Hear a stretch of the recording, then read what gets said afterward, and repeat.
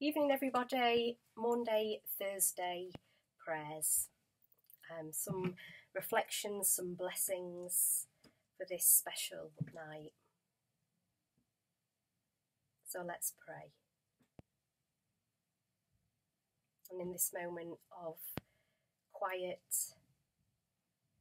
in this moment of security and sacredness, some words of John's Gospel, John 13, verse 5.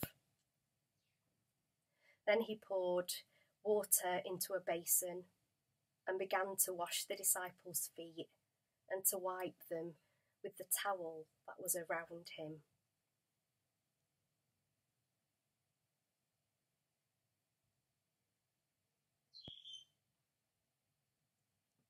This is a blessing for Holy Thursday, and it's called Blessing You Cannot Turn Back.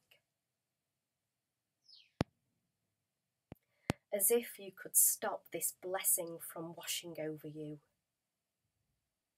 As if you could turn it back, could return it from your body to the bowl, from the bowl to the pitcher, from the pitcher to the hand that set this blessing on its way. As if you could continue to change the course by which this blessing flows. As if you could control how it pours over you, unsought, unasked, yet startling in the way it matches the need you did not know you had. As if you could become undrenched by him. As if you could resist gathering it up in your two hands and letting your body follow the arc this blessing makes.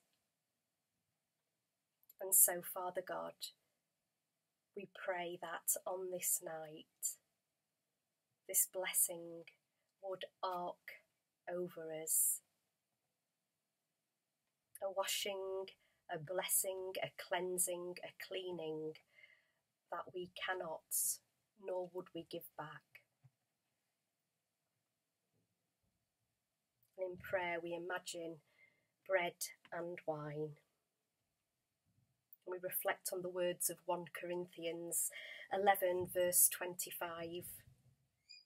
This cup is the new covenant in my blood. Do this as often as you drink it in remembrance of me. So we think of the blessings of the sacred things, the bread and the wine, the simple but sacred.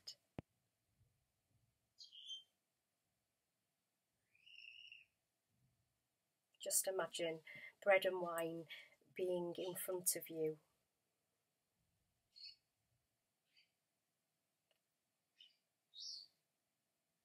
Let us bless the bread that gifts itself to us with its terrible weight, but infinite grace. Let us bless the cup poured out for us with a love that makes us anew. Let us gather around these gifts simply given and deeply blessed. And then let us go, beating the bread, carrying the cup, laying the table within a hungering world.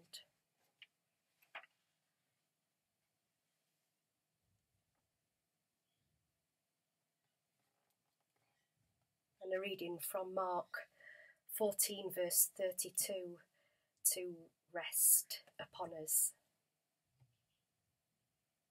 They went to a place called Gethsemane, and he said to his disciples, "Sit here while I pray." And this is a blessing for staying awake this Holy Thursday night. Even in slumber, even in dreaming, even in sorrow, even in pain.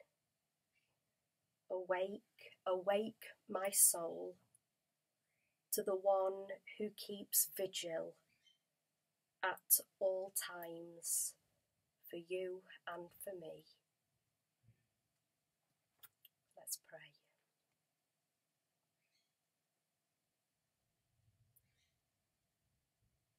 For the world, for people, for the young and the not so young, for those working hard, for those at home, for those climbing up the walls, for those sitting in the garden, for those wearing masks and gloves,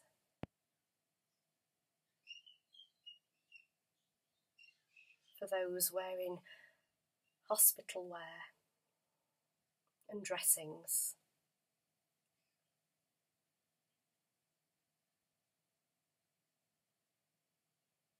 for the whole world. Awake, awake, awake our soul to the one who keeps vigil at all times for you and for me and for them. Amen. And so may you find peace tonight on this holy night, and we join together tomorrow for Good Friday. Take care, God bless.